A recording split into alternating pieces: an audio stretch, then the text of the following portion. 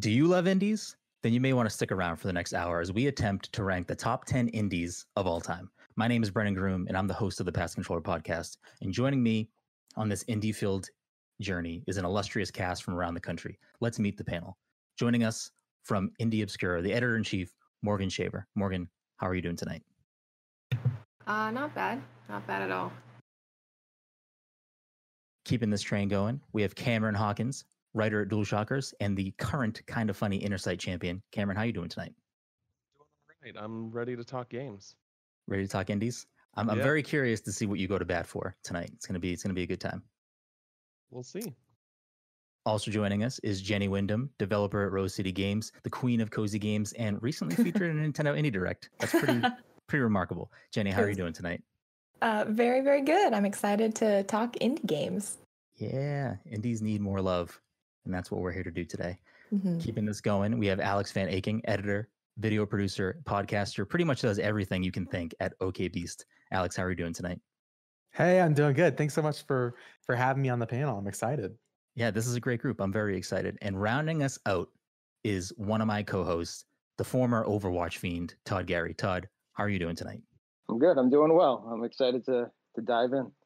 Yeah, I mean, you're wearing a Cuphead shirt, so I feel like I already have someone on my side fighting for a game I'm interested in. So yeah, right. I'm very excited. So a little bit of the nitty-gritty of how we're going to run things tonight. We each picked 3 games ahead of time, which is going to get to us in a list of 18 games. And between that 18, we're going to all come together and figure out how we can narrow this impossible task of making a top 10 list of the best indie games of all time. So to kick things off, we're going to start with Alex. Alex, if you want to take a moment to fight for your first 3 indie games. Sure. Well, my first pick is going to be Celeste by Matt Makes Games. It's for those who aren't aware, it's a 2D platformer that is really fun. It came out in, I think, 2018. Features a character named Madeline, and you are kind of platforming through this like dream-esque mountaintop that's full of, different environments and different buildings, and you're kind of platforming, making your way to the top of the summit. And along the way, the game, surprisingly, when I first played it, I wasn't really expecting this, but it kind of dives pretty deep into some, mental health discussions. And I just found that when I played this game, I was going through, some hardships, and it just came at the right time and kind of spoke to me and was a touching story, and honestly just a really fun gameplay experience. And so Celeste, it's also got an incredible soundtrack by Lena Raine. It's phenomenal. There's also a great remix soundtrack. So all in all, just a really fun game. And I'm happy to include it on this list. My second pick is one that I'm sure many people are familiar with, Undertale, developed by Toby Fox and friends. It's the RPG that got famous for, allowing you to not kill enemies and to progress through the entire game via a pacifist run. And it's full of really fun characters. And I'm actually like not one of those people that like sometimes like video game stories kind of just bounce off of me. Unfortunately, I think it's, just like a, when you're just reading text on screen, sometimes it doesn't always land. But for me, Undertale was one of those games that just, it was so relatable. It was so funny. The characters, are honestly all over the place and are written in a very, I don't know, or like a meme format. Like there's a lot of like internet culture in this game. And so I'm curious how that'll age like 10 years down the line. But having played it, I played it in 2017, I think, a few years after it released, and it quickly became one of my favorite games. Also, banger soundtrack as well. And then lastly, my third pick is a walking simulator. It was actually, it's my favorite walking sim. It's Firewatch, developed by Campo Santo. I love the story between the main characters, Henry and Delilah. Henry kind of goes out into the wilderness and becomes joins the Firewatch and is on the lookout for fires and develops a relationship with this other character named Delilah along the way. And it's just a very cinematic story that was presented gorgeously with beautiful artwork. And so Firewatch is easily one of my favorite games and one of my favorite indies of all time. So that's why I included it on this list. And those are my 3 picks. There's definitely a trend of banger music in your picks. Yeah, exactly. I know. Firewatch too, man. Banger music, acoustic guitars. Oof, so good. you got to have it. So, Cam, what are your 3 picks to add to this list of 18? So my first pick is Limbo. Limbo is one of my favorite games of all time. The ending made me cry, and it literally has no dialogue throughout the entire game, and it's a very gloomy game, as you can tell by the title. And I think that achieving that for me was just a huge speaks volumes. And I think that it is masterful in the sound design. Like, there are little secrets in the game where you have to rely on the sound design to pass certain levels or certain sections of the game, because it's literally just completely dark, so you can't see your character, which I think is really, really cool level design and sound design. I think just artistically, it is beautiful, with it being all in whites, blacks, and grays. I think it's just I just can't think of any flaws with this game. I think it's as perfect to a video game as it can be. And yeah, I think it's great. My second game is Castle Crashers. I think, Yes. yeah, on the 360, that was like, I put so many hours into Castle Crashers. I replayed that game countless times. It's so replayable. It's endlessly fun. There's so much content in that game. It's just a great one, in my opinion, probably the best like multiplayer indie there is. Bringing back that arcade feel that you like, from like the TMNT, like those type of experiences. And I don't think really any other game like it has surpassed that since its release. And then the third game, it's honestly like not one of my favorite games, but I think it should be in the discussion, which is why I brought it to the table. And that's The Binding of Isaac. I think that, since indies have become more popular again, we've seen a lot of roguelike titles like Dead Cells, which is personally my favorite. But I think that The Binding of Isaac is just the best. I think that it's just brutally hard, but it's never like, I never feel like it's my like, I always know it's something that I got to learn and get better at, and like it doesn't hold your hand at all. And I think that as someone who likes to be challenged in video games, I think that is the most attractive thing with roguelikes, is when they're just incredibly hard and you just got to figure it out and just adapt and learn. And it's just such a unique game, and again, just tons of content. I think it's great. So those are my 3. All great picks. Castle Crashers is definitely one of my favorite games of all time, for sure. Jenny, it's your turn. What are your 3? Oh my goodness. I just have to say, it was like, I would think I was telling you, it was like picking kids. It's the hardest decision I think I've had to make in a long time, is picking my top 3. So my first one was Florence. And this is a really like hopeful and heartfelt game by developer Mountains, and Annapurna Interactive published it. And the premise of this game is about a woman named Florencio who just feels stuck in this mundane loop of everyday life, going to work, coming home, going on social media, and like sleeping, rinse and repeat.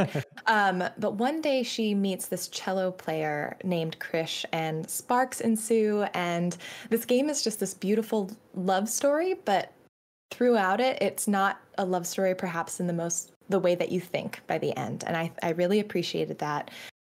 This game packs so many emotions into a very short time span. I think it was only about 30 minutes to play. And so I found that the shorter time frame actually felt really great, because time-wise, it was accessible to consume. It's a game that you can pick up and just really immerse yourself in and feel good about. And I picked this because like the story is so human and poignant, and the art uses color in an incredibly just intelligent way. The soundtrack is just beautiful. And I think it's also really neat that this is an indie that was on mobile first, and the way that the mechanics work and the way that they use touchscreen to convey the repetitive nature of some of these daily actions, it's something that only games can do and only games can immerse you with. And I thought that was really, really beautiful. I also thought it was cool because the team actually intentionally created something that did not involve violence within a game. And I always appreciate when games try to look at different ways that we can engage in a loop and play that's not traditional. So that's why I picked Florence. My second game was one that I didn't initially think of, but the more that I thought about it, the more I was like, I think this should be at least mentioned on the list, and that's the Stanley Parable. Oh gosh, where to start with this? So it's developed and published by Galactic Cafe, and it's another short game. So I guess I'm also just digging indie games that I can actually finish. Same. And so this is another one where it's about a person named Stanley who's stuck in these sort of daily, he's an office worker. He's probably not happy at his job, which is very relatable. And things take a strange turn at the start of the game because all of the coworkers in the office building that Stanley works has disappeared. And so you begin exploring, and as Stanley, explore this office, the narrator starts to really cheekily and snarkily explain and narrate what's happening, and then starts to narrate your decisions and sort of tell you what to do. And as a player, you can choose whether or not to follow those traditional steps that the narrator is telling you or break the mold. And this game is genuinely one of the funniest games I've ever played. Like, I was laughing out loud, and I personally find that humor can be kind of difficult for a lot of games. Very few games, I think, really get funny in the way that the Stanley Parable does. And what I loved is there's just some really thoughtful themes presented about the nature of playing games and what it means to consume and engage with a narrative, and whether or not we choose to break the rules. Like, what does that mean when the game designer has allowed you to break the rules? It gets really meta and really cool. And I think you only really get to see that in indies. Like, indies have the freedom to explore that kind of a discussion. And then my last selection, which this is personally my favorite game of all time, and that's Journey, co-developed by That Game Company and Santa Monica Studio. And I think it's published now on PC and PS4, thanks to Annapurna. And it's a really straightforward game. In Journey, you just play a robed figure who is compelled to move forward toward this mountain and this beam of light. And there's no text, there's just music, and you just kind of intrinsically know that that's your goal. And the way that the game takes you through these ruins and through all of these sort of environments without text, but just through music and imagery it's impeccable. It's like probably one of the greatest works of art, in games for sure, and maybe even outside of games. In its simplicity and clarity, I love how when you play Journey, because it is so almost simple or bare as a game, every time you play, you can kind of go into it and engage with it in a different way. The soundtrack was like Grammy nominated, so another just great soundtrack. And for those of you who haven't played, I don't want to go into it too much, but it changed the way I thought about online and co-op play. Throughout the game, there are other robed figures that you can interact with, and by the end, like, I have never played it and not cried. So yeah, those are my three. Awesome. Definitely, like, so far already this list is so diverse, and I think just in general, anyone that made their own top 10 is probably going to be nothing like the rest of our lists. But I'm excited because, like, everyone's speaking so passionately about these games, and I'm really excited right now. I love talking about indie games. So Morgan, that brings us to you. What are your 3 picks? So my first pick was Don't Starve. It's a indie survival game, and it kind of changes the way survival games work in a few different ways. The art style, I think, is probably one of the most memorable aspects of it. It's got this like Tim Burton-esque kind of gothic art style. The way the characters interact, like this, with musical instruments, and I thought that was really cool. When they speak, it's like the sounds of musical instruments. And yeah, it's just a really addicting game to play. It's different every single time, but it's easy to jump in because you just start collecting things, and it doesn't feel as difficult in some ways as some of the other survival games at first. And then it's like, as you play, you're like, oh, everything can kill you. Which I think is also really fun and funny because there's a lot of unexpected elements to it. And as you play and go along, it just gets harder and harder and harder. I haven't made it past winter. I haven't gotten that far. So it's very difficult, and I've put quite a bit of time into it. So I don't know if I just suck at the game or if it's just really hard. I never beat it either. Yeah. And then they also added the multiplayer element, which I think is fun as well, because you can play with your friends and you can choose either to like help each other or burn everything to the ground. I have some friends who are just like, yeah, let's torch it. So I think that's kind of fun. And then I guess my next pick is kind of a personal one for me, but I think that it's really good and worth mentioning. It's Chivalry, Medieval Warfare. I've put an obscene amount of time into that game. And it started as a mod, which I think is really cool because a lot of indie games kind of start that way in some aspects. They like start as a mod, and it has a really great modding community to it as well, where people can do anything. There's like a mod that has like no gravity and you're just flying through the air screaming, and it's just really out there. The multiplayer element to it is kind of interesting as well because the game doesn't encourage you to be chivalrous to other players, but I've noticed that that's something that just naturally happens, where sometimes you'll be going around in like a team deathmatch or just a free-for-all, and you'll just make a friend that you just won't kill for whatever reason. Like, you can't really communicate with them other than the voice prompts. Like, you can scream at them or say no over and over and over again, and the voice acting at the game is really funny. So it's just, it's hard to play it sometimes and not laugh because you'll just see somebody and you'll just run away screaming, and it just becomes like a thing. Another great element to it as well is the intricacy of the swordplay a little bit. When I would play, it was really difficult, and everyone has their different favorite weapon, and it's just really hard to master. And I love the fact that there's like clans and people you can make friends with, and there were like servers where they'll teach you. You know, it's not like a thing that's built into the game. The players just made that. And I just think that's really great. I haven't seen that kind of element to multiplayer games too much, where it's just the players have expanded it on their own. So I think that that's kind of cool. And then my last pick is Life is Strange. That one I really liked the narrative of. I think it took kind of an understandable concept of like high school and friendship, and it kind of elevated it and made it very interesting and different with the time travel mechanic and the rewind, and the characters were just so well written. I found myself really relating to Chloe. I could see a lot of myself when I was in high school in Chloe, and I thought that that was kind of, it was nice and refreshing to see that kind of dynamic between Max and Chloe and their friendship. And it's not perfect. There's a lot of things in that game that aren't perfect, in the way that they overcome those things and how heavy some of it hits. Like, there's so many heavy elements to the game that I think that it does it really well. And it's another one that's hard to play without crying for many of the different episodes in the plot. It's just, I don't want to spoil anything, but it's sad. It's sad, but it's good, but it's sad. So I really like that game a lot.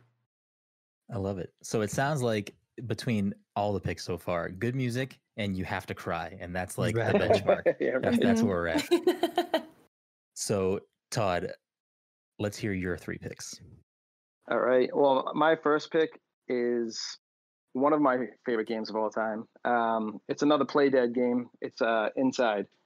The first time I picked this game up, I just remember you just dropped into this world the same way you are with Limbo. And you don't know what's going on. You're just a boy in a red shirt. The tension, the lighting, the shading, everything in this game is like so amazing.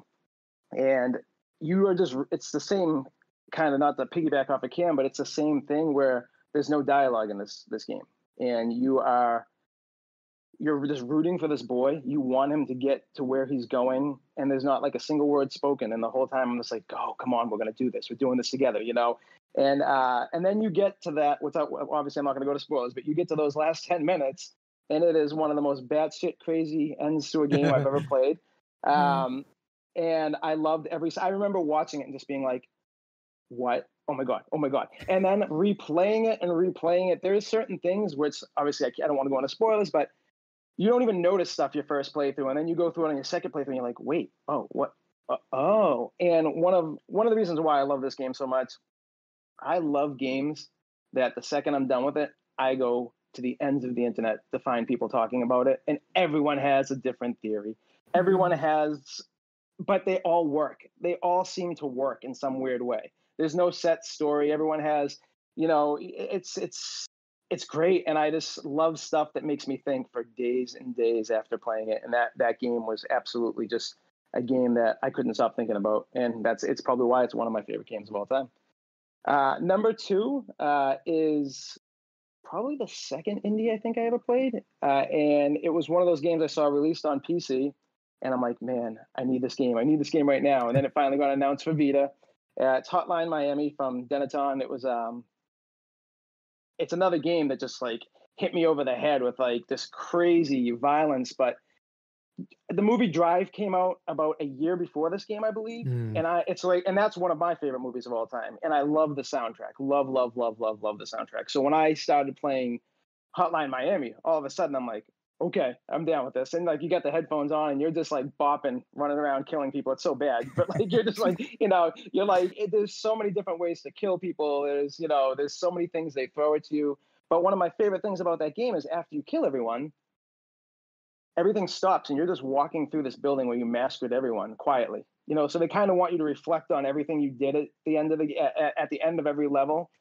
Which I always loved about it. But that game, I still play the soundtrack to this day. It's one of my favorite. It's I can put that on at any point, and I'm like, yep, anytime. I'll put it on. But and then my final game is basically the first indie I ever played, and it goes back to my Vita. Again, my Vita was like my indie machine back in the day, and it was Spelunky, and I'd never played a roguelike before, and this game for me, I didn't know what I was doing at first. I was like, wait, okay, it's different this time around. What's going on here? And I'm like, oh, I can't do that. Oh, what's this? Oh, and I kept on just like having to learn the game more and more and more. And it was kind of unlike anything I'd ever played before. And it's kind of funny because I've been going back to it recently. And this just shows you how like this game can surprise you at any point. I bought an axe from a shop, was picking at something. Next thing I know, this thing above it just dropped down and smushed me. And I'm like, oh, okay. I was like, so it's one of those games where like something new, it feels like it's new every time you play it. And I really appreciate that. And that was like the first, like I said, style of rogue type game that I was like, oh, okay, I'm down with this. But yeah, that's my 3. I will say, I won't go off on too big of a tangent, but Todd and I have had many discussions where he says the Vita is better than the 3DS, and I like hard disagree with that. I think everyone disagrees with me. He always brings up that it's the indie machine for him and Spelunky and Hotline Miami and all these other things. And I'm like, my indie heart has a hard time fighting against him on that. But the 3DS is a better library. I'm sorry. Anyways, so I will now add my 3 picks to this list of 18. And all 3 of these games are something that are very, very special to me. I'll start with Shovel Knight, which I personally think that it's probably the best indie game ever made for a lot of reasons. But for me, Shovel Knight came at a time where there wasn't there are so many games like Shovel Knight now, whether it's the art style or it's, traditional platformer that harkens back to like the 8-bit era, 16-bit era. But there was a time where that wasn't the thing that everyone was pumping out. And Shovel Knight was kind of, towards the beginning, if not the beginning of that, at least in a mainstream way. And I think that, over the course of that, that game technically has a bunch of DLC that's still considered like the main game. But even if you just take Shovel Knight Treasure Trove, which is the original game, the Shovel of Hope, which is the original game, I think that game itself, without the expansions, which are all great in their own right, is such a benchmark for not only platformers, but just indie games in general. I think that when you're looking at platforming games in particular, one of the most important things is tight controls. And if the jumping doesn't feel right, if it feels slippery, if the platforming doesn't feel pixel perfect, I feel like that can really make or break a platforming experience. And I feel like Shovel Knight executes both on gameplay, on art style. It has incredible music by Jake Kaufman.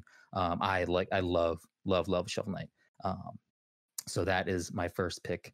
My second pick is another game that I have a long history with, which is Cuphead. And Cuphead is one of those things that when I saw Cuphead get revealed, it was immediately like, this is something I need to play as soon as possible. And it got delayed for so long. And I remember it must have been like PAX East 2016, maybe, or maybe that's too early, 2017. And it was like the first demo that was available to play anywhere that I could go, that I was at. And I remember playing the game. It was at the Microsoft booth and playing the game over and over and over again. And just like, it was actually way more difficult than it was in the final release. The early beta was more difficult, but it was just so punishing. And one of the developers was from Studio MDHR was standing there, and we were just like talking, and it was just everything about that moment then to when that game finally came out. Myself, the other people in Pass the Controller, all of us got to my house the day that it came out, and we all sat down and took turns playing co-op together. And it had such a special place in my heart for all of those reasons. But aside from all the personal stuff, I think that, again, just it's very, very impressive what they did with that art style, where it's all hand-drawn. And it is, I think there's like nothing else as gorgeous as that game that I've ever seen. It's literally, a playable cartoon. It's a cartoon in motion. And if you dig deeper into the history and the story of Studio MDHR and what those people had to do, where, they mortgaged their house, they did all these things, which is a story that probably is not too far from other indies, which is why I love indies. But there's just so much love and passion into that game. And for me, it stands out. And that music is so good, for like how Todd can play the Hotline Miami soundtrack all the time. Like the Cuphead soundtrack, that is always finding its way into my rotation. And yeah, I love Cuphead. And then my final game, which this is like my personal pick. I really hope it makes the top 10. I don't feel confident it will make the top 10, but it is The Messenger. So for me, The Messenger is, I would say that Shovel Knight was the benchmark for indie platforming games.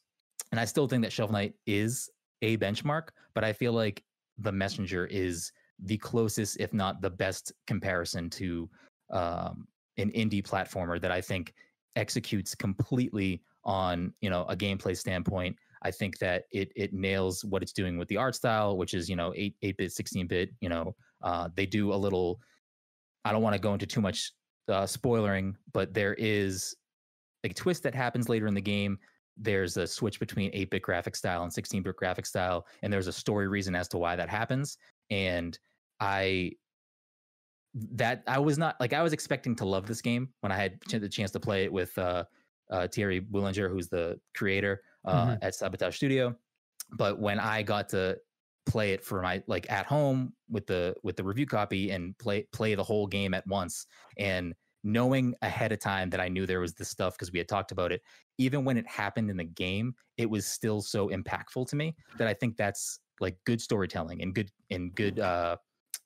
something that's very hard to achieve, I think, for things, especially if you know in advance certain plot twists or elements that are going to come about. So for me, that is just it was my game of the year in 2018 when it came out. I love that game, and it definitely is one of my favorite indie games of all time. So awesome. Now that we have gone through our 3 picks each, this is going to be hard. I just want to say very hard. Yeah. It's going to be very hard. So we have gone through our 18 picks. We have 18 delicious indie games ahead of us. Now the hard part is basically telling 8 of them they're not good enough. They're not good enough for the top. Before we get started, I just want to say we're talking about the top 18 indie games. Well, we're talking about the top 10, but these 18 are clearly incredible, regardless of where they end up on the list. Absolutely. So. For sure. And it was, I mean, I'm sure we all had, I mean, I saw some of your other lists of things that we, had to leave off, unfortunately, but I see like 8. Yeah, there's so many other games that, could very easily, given a different day, different conversation, be on this list. So, take this for what it is. It's our top 10 at this moment. It could change tomorrow if we had the same conversation. Who knows? It's true. Mm-hmm. So who wants to do the honors of taking a game and putting it on this list first? Put it on the list. I mean, how do we want to start how do we want to start deciding what makes the top 10? We'll say, like, just from observation, out of all the games that were said, I think the most agreeance that we got, like, head nods and things like that, was when I said Castle Crashers. I'm just saying. I'm not saying that to say, like, hey, my game should go on the list. But I saw, like, everyone being like, yes, Castle Crashers is awesome. So I'm just saying that, like, you know, I would put it in the top 10. It would be on the list for me. A lot of people It would be on the agree. list for me too. I would definitely put it up there. So That's I will majority put right that, there. I will put that on there for now. Where it stays on the list, who knows? It's sitting pretty at number 1 for now. Okay. And then can the behemoth keep it up? All right, I'm gonna start hurting some feelings. I'm so sorry. I love take the initiative. Just start Yeah, getting no, everyone I'm down. gonna start pulling heartstrings. I'm so sorry. So, Brenden, I love you, but the Messenger's not top 10. I'm sorry. I had to go to bat for one of my favorite games. I knew you were going to say it, but I was just like, I'm gonna have to let you down quickly. I wish I could chime in. I haven't played it. Because the thing is with the Messenger is that there are games, not that I wouldn't say are comparable, but I feel like there are games that have recently came out around the same span as the same time frame as the Messenger, that I feel like are more talked about and more like, you need to play this, you need to play this game, like you need to play Dead Cells, you need to play Hollow Knight, you need to play things like that in 2018, Celeste, Dead Cells, Hollow Knight, and the Messenger all came out. And no one talks about the Messenger, which is why I have to bring it up today, because I love that game and it doesn't get the praise it deserves. It sold very well. It did very well. They're making a prequel that's also an RPG called Sea of Stars. Fantastic looking game. Yeah. But I have to go to bat for one of my favorite games. But I understand it. I can take that. I'll take it. Yeah. And we're not like, and again, we understand, like, all these are good games. Like, none of these games are bad. Yeah. It's just like top 10. We gotta make some cuts here. And for me, I think like the easiest cut right now that I see, that I've played a little bit of, is the Messenger. So that's. Are there any that we can hold hands on and say yes? I'm with Cam on the Messenger though, because I thought it was all Todd, right. go away. Sorry. Get out of here. I was trying to change the topic for you. I know. It's not a bad game. It's not a bad game. Can at least 4 of us hold hands on Undertale? Yes. Right? Yes. Okay. That's on the list. There's 2. I would probably put Undertale above Castle Crashers as well. We're not going to rank them yet. We're not ranking them yet. Oh. We're not ranking them yet. Okay. No, we don't have You got to build suspense. I think I would also hold hands on Celeste, I feel like. No. Me too. I'm sorry. Oh. I'm sorry. Alex and I are holding hands. Anyone else coming for this? I recognize it's a great game. It just didn't, and I think it does some important messages. It just didn't hit with, like, I played it in full. I played the entire game. I know the entire story. We're not going to be friends after this game. I think it's a great game. Our relationship is over. I don't think it's a top 10 indie. Remember, indies are like 10 years old at this point. You know what I mean? Like, it's just, there's so many games. Can we keep it on the list for now? Sure. Okay. Just because you never know. You know, my own 20 minutes from now, things might be different. One thing that I really want to point out about Celeste, because Celeste was actually one of my top 3 choices, and then I was so excited that Alex picked Celeste so that I could like free up another space for something else. So for me, Celeste is especially impactful because like for me, it changed the way that I thought about a genre because of all of the accessibility that it has included. And so I think the fact that it allowed people to access a genre that maybe they would have never tried, I think is so powerful for any game. So I definitely want to like not knock it off the list, but definitely keep it there. Sure. You know what? I'd like to add something to Celeste and maybe sway some hearts, maybe sway some people here. You know, Celeste came out in 2018. The Messenger came out in 2018. You know, if Jenny and Alex want to go to bat for the Messenger, I could, tick that box for Celeste. Oh, get out of here. Don't make deals. Don't make deals. It's early. We can make deals. So I'm going, okay. I think we can all hold hands on Shovel Knight. I mean, that's a yes for me, obviously. I think, yeah, because no.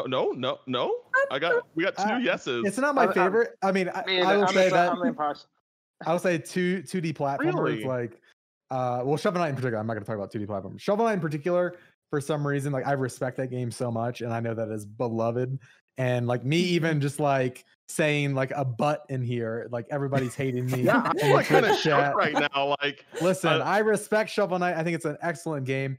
Just didn't necessarily land for me as hard as it did for other people. Also, it got I'm just saying, also, you can it was at big him enough. at It's Van Aken. Oh, and no. let you know how very wrong he is. Hold on. Shovel Shovel Knight was big enough that it got amiibos, y'all. It got amiibos. That's true. That's a good point. Yeah, it is the only indie representative that is a assist trophy in Super Smash Brothers. Yeah, like Shovel Knight was the one character that I like legitimately thought could be a Smash character when should have been in Smash. Like the one indie character that I can think of. Like this makes sense. I agree with you. I think Shovel Knight is a like I don't know, but like I'm not saying it's not top 10. I'm just not like number one. We'll move on. I think we could put it in the top. No, 10 I think we can leave it in there for now. We can leave it in there for now. Let's do it. I'll say this: like, if I'm making like the pillar of indie games, like not even the top 10, like pillars of indies, Shovel Knight is like a pole on that building for me. I agree, hands down. I do like how our method of getting to this top 10 is holding hands. Yeah. I want to acknowledge how great that is. It's just majority. Like, can a majority of people say that this would be on top 10? Okay, so here's where things are going to get dicey as well. Let's talk about Journey for a second. Oh my god. So I played Journey. I played Journey when it was like it came out free for PS4, PlayStation Plus, and I'm not a big PlayStation guy. Like I didn't have a PS3 for most of the PS3 era, so I didn't really play Journey when it came out, and that might be the reason why it didn't really connect with me. Because Jenny was talking about like basically you can run into other players in the game while you're playing. I did not have that experience.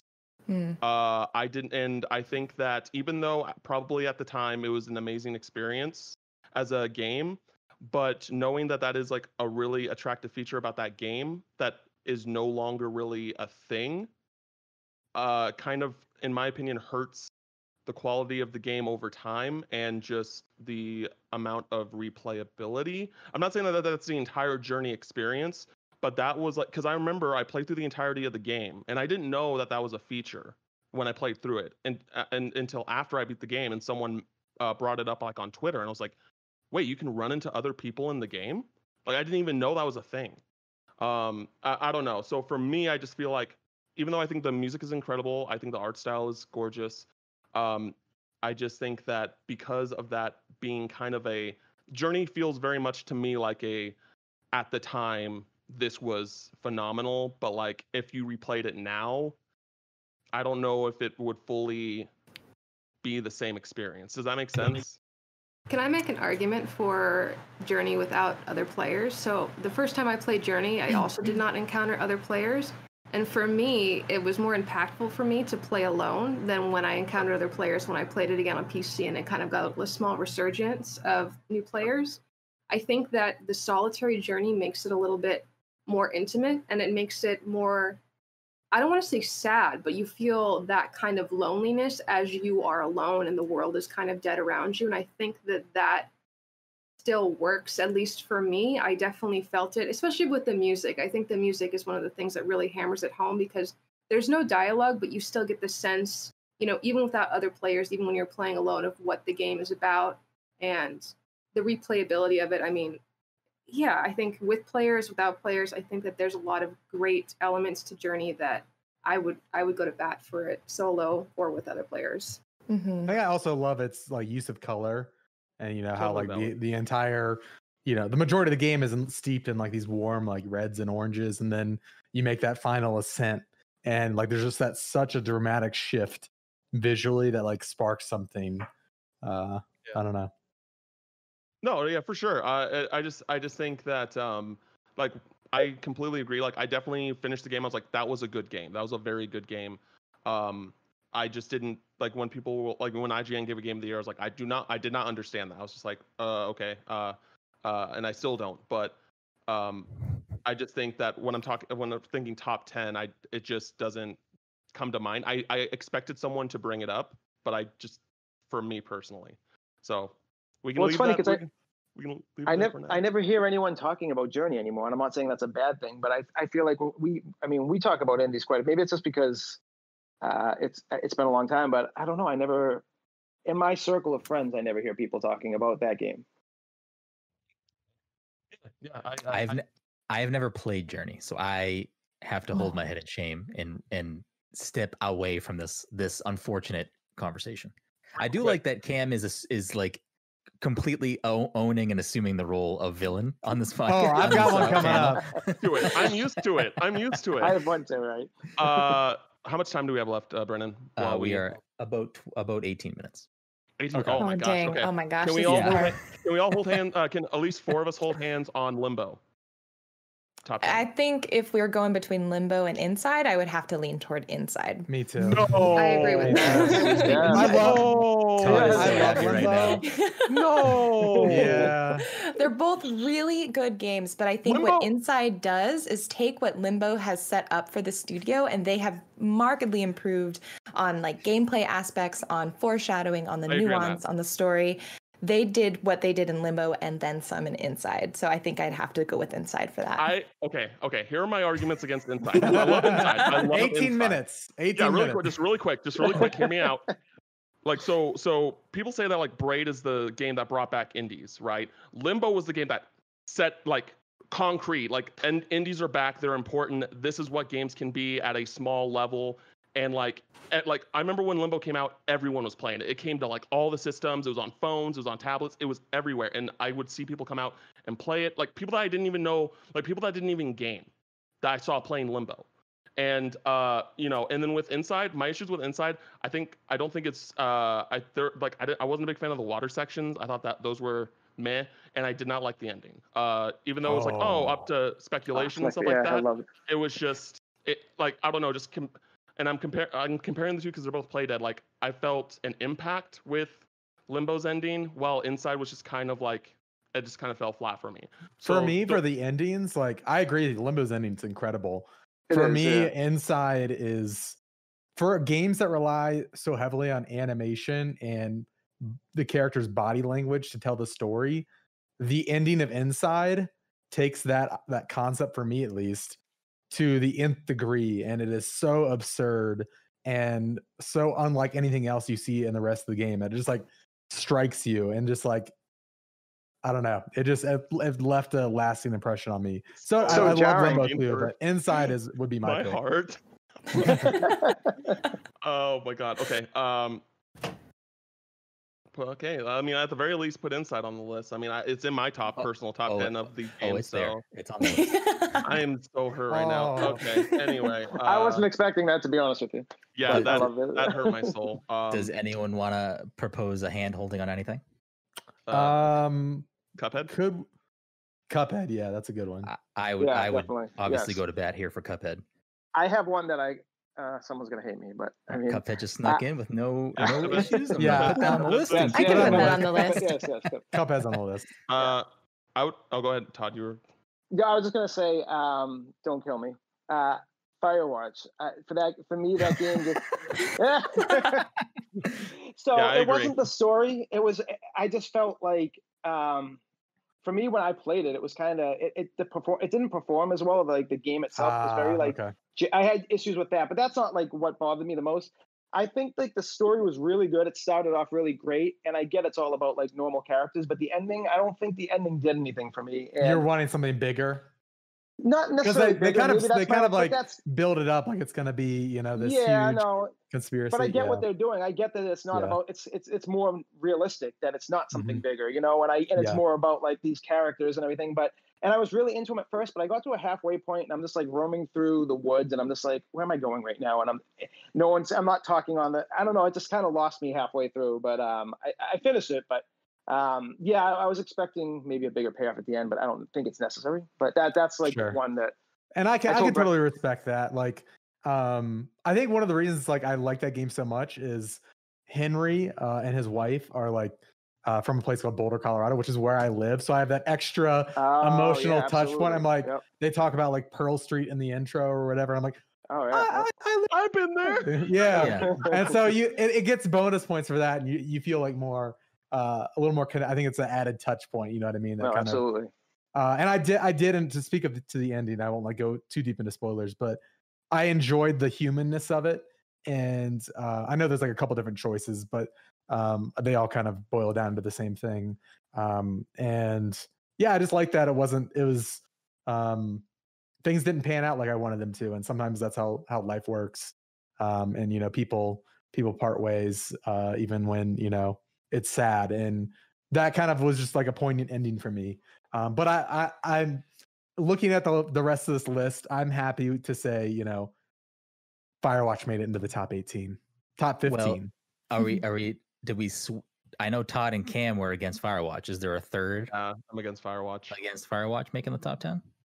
Jenny, Morgan? I'll be against it. Sorry, I loved Firewatch, but I'm gonna say let's knock it out. And just to speed through, okay.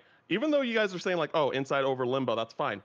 Who said we can't have both games on there? Who said this? I don't disagree. I mean, I don't disagree with that. We can revisit it. Listen, we can revisit it at the end when we figure out if Celeste is going to make the list or not. Sure. I would like to propose a hand-holding on something. Okay. And that would be Florence, because of all of these games that are here, Florence is probably the one that has given me the biggest emotional experience. Where I played Florence, I downloaded it on a whim. I heard it was good. It was on mobile. I never play games on my phone usually, and I downloaded it in bed one night, and I went to bed crying. Yes, I went to bed weeping. Like I laid awake in bed, and I just like stared at the ceiling, and I was like, "Hello, darkness, my old." So hard. It's just it is a fantastic representation of a relationship. Like it is. Yeah. It might be the best representation of relationship I've ever played in a video game. Like it is so well done. And to echo some of the things that Jenny said earlier, it's just like the things that the game makes you do. Like the gameplay isn't necessarily like this crazy, you know, groundbreaking gameplay, but the stuff that it makes you do and how it changes as the course of the story goes along is very, very interesting and really not done in other games that I've seen. So I would say Florence should be on here. I don't know. I agree. I guess I've never played it, so you got 3, so you're good. No, we need 4. You need 4. Oh, 4. Put it on the list. Put it on. All right. I love it. So we have 6 on the list now, right? We are currently we're at 7 because Celeste is on the list. What? Did we get a 4? We put it there for now. We put it there for now. We said we'd revisit it at the end. Okay, yes. I'm gonna make sure it stays. Okay. Can we hold hands on Hotline Miami? I'm backing Hotline Miami. I haven't played it, so I can't vote. That game for me too, and that's the game I picked. But that game I think was a huge kick in the ass for indies as well. That was one of the earlier games that was like, and I don't think that should be the reason why it gets picked, but that game's just so freaking cool. You go back and play it, and it's so fun. And I just feel like Hotline Miami is definitely like one of those games where it's like, you know, I feel like with indies nowadays, especially, people are more attuned to like indies that have like a really good story or something like that, like story related video games just in general. But Hotline Miami, I just feel like in general is one of the titles where people just like, when it comes to indies, like you have to play Hotline Miami. You have to. And I just feel like with some of these other games that are on the list that some that we haven't brought up yet, that's not the case. Just through my own experience. Hotline gets a fringe vote for me. I can see it sneaking onto the bottom of the list. I do love Hotline Miami, but I'm not necessarily 100% sold on it as a top 10, but I do love that game. Okay. Yeah. So the things we have left that we haven't debated on are The Binding of Isaac, Spelunky, Don't Starve, Chivalry, Life is Strange, and that I think that's everything. Those are the games we have not deliberated Stanley on. Parable. We have not. Stanley Parable as well. I apologize. Yes. How much time we have left? We have about 9 minutes. Oh my God. Okay. So I'm going to say two things really quick. Again, I'm not trying to attack anyone or their opinions. I've heard of Don't Starve. I just haven't played it. And Chivalry, I have not played either. So I really just can't say much about those two games. I haven't played Chivalry either, but I'd love to. It looks awesome. This is what I'll say about Chivalry. Or go ahead, Morgan. I was gonna say that of the three that I picked, I would be fine with leaving Don't Starve and Chivalry off, but I would not be fine with leaving Life is Strange off, just because of the narrative choices and the legacy for Don't Nod and how they've continued to build on that. But that's just me. Okay. As someone who has not played Chivalry, I do want to say, hearing you talk about how, without the game pushing players to be this way, that it has this online community that is very helpful and guides people. I feel like not only is that something that's rare in games in general, but it's even rarer, if not something I've never even heard of in an online indie game. So I think that in itself speaks to not only the community, but clearly the game is such a good enough game that there are people that care that much about the game. So I would, again, as someone who has never played Chivalry, that tidbit to me, I think speaks volumes about the game itself and its community. I played and love Chivalry. I mean, the game has a dedicated yell button. Like it's hilarious. It's a really good game. It probably wouldn't be top 10 for me, although, man, I need to play Chivalry after we're done with this podcast because that game is so good. It's probably not top 10 for me though. Okay. I'd be okay with that. That's fine. Okay. So is Life is Strange making this list? Because Morgan is about to shank some people if it doesn't. So let's talk about Life is Strange. So I'll talk about Life is Strange. I'm gonna play the bad guy again. I played both. I played Life is Strange. I love Life is Strange. I really do. I have issues with it, but I think it has so many incredible moments. But just thinking from top 10 indie games perspective, I just don't think it makes the list. I think some of the dialogue is really corny. I think that the characters are well written, but just the actual dialogue does, like, sometimes it's just really cringy. I had my fiance play through it the first time like a few months ago, and I don't know. But again, I think there's so many incredible moments in that game, both narratively and just like hitting reality in the face. And I think it does that very, very well. But I just think as a game, I don't know. I don't. Does anyone else want to step in here? I feel terrible for Life is Strange. I haven't played it. Oh, you should. It's great. I had it spoiled. I had it spoiled. That's why it's not top 10. That's what I'm saying. But I think I might have to agree with Cam on this one, which I am so sorry. I feel so bad. I really enjoy Life is Strange, but I think looking at some of the other titles on the list, contextually, I don't think it would make top 10 just among this group of games for me. That's terrible. You guys are horrible people. I know. Yeah. I feel so bad. This went from hand-holding to backstabbing. I know, I'm so sorry. Oh. So looking at the clock and looking at the fact that we have 2, potentially 3 spots to fill, what is going to round out a 10? Did anyone play Spelunky? Did we even bring it up? I've heard great things about Spelunky, enough to be like, I would be okay with it being on the top 10, because again, I've just heard from word of mouth alone enough good things about it that I would be down to backing it for top 10. But you know, I think I would put Spelunky over Binding of Isaac. I think same. I wouldn't do that, but I would put Spelunky over Binding of Isaac. For me, just give me. If you guys give me Limbo, I'll just be like, y'all finish the rest of the list and I'm good. Like, what do we have on the list right now, Brenden? So the current list is in no specific order: Undertale, Castle Crashers, Shovel Knight, Celeste, Inside, Cuphead, Florence, Hotline Miami. That leaves 2 spots. I know Celeste was a potential fringe knockoff, but I think just based on what we've discussed already, I think Celeste is probably going to stay. So that leaves us with 2 spots to figure out in a few minutes. And we're talking Spelunky, Binding of Isaac, based on like response. Don't Starve, Limbo, maybe not. Stanley Parable. Yeah, Journey and The Messenger, but I think we cut off The Messenger. Yes, and I'll Journey, allow that. Like, yeah, Journey. Again, I'm just going off my experience, but I'm sure, I can't speak for anyone else on that, just because my experience was different.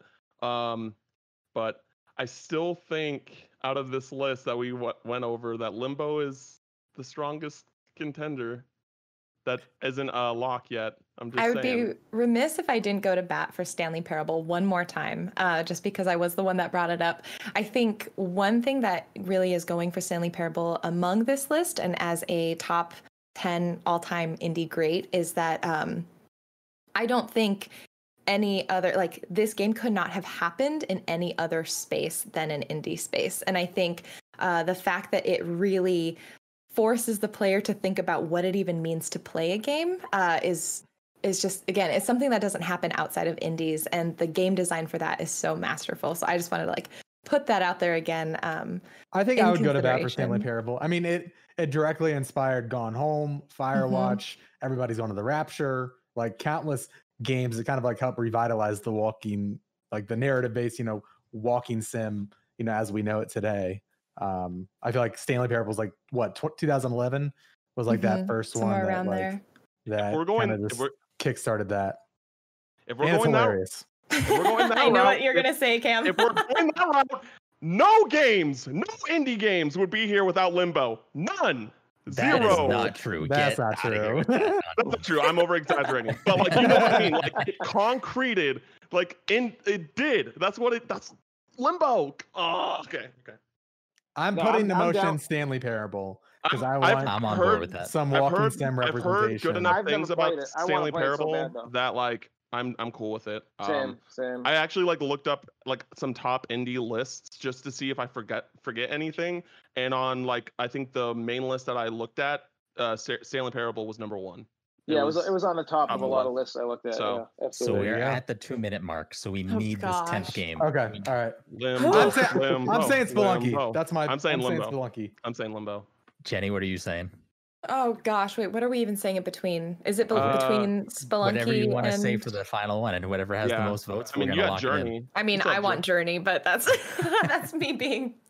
It's personal. It's just such a. I think it's such a masterful game. So. I still think it's great. I just think Limbo's better. Morgan? That's very okay. Of those, I would vote for Journey. So Journey has 2, Limbo has 1, Spelunky has 1. I think it should be Spelunky or Journey. I'd be willing to do Journey. Todd?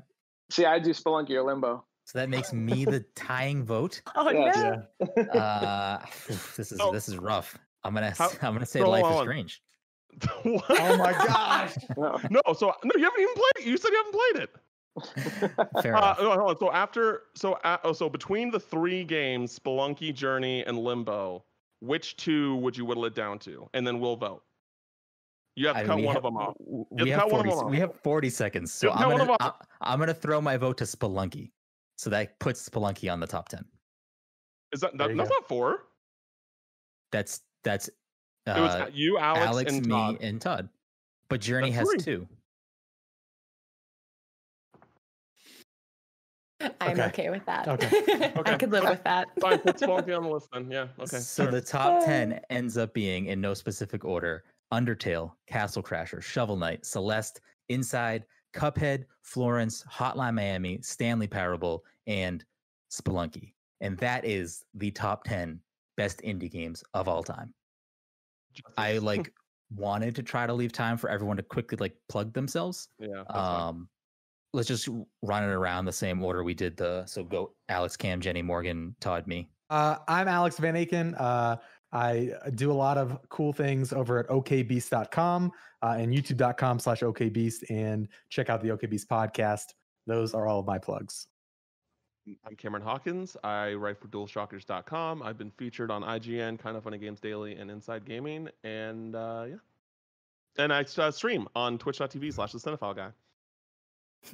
Hi, I'm Jenny Wyndham. I'm the communications manager for Rose City Games. You can find us at Rose City Games. And I also stream indie games at twitch.tv/Kimchika. Hi, I'm Morgan Shaver. I do a little bit of everything. I'm the editor-in-chief of IndieObscura. I work at Greenland Content, writing for sites like All Gamers and Prima, and then I do the social media for Tetris. And I'm Brennan Groom. I'm the host and editor at Pass the Controller, and you can find all of our stuff at passthecontroller.io on Twitter and on Instagram at passcontroller.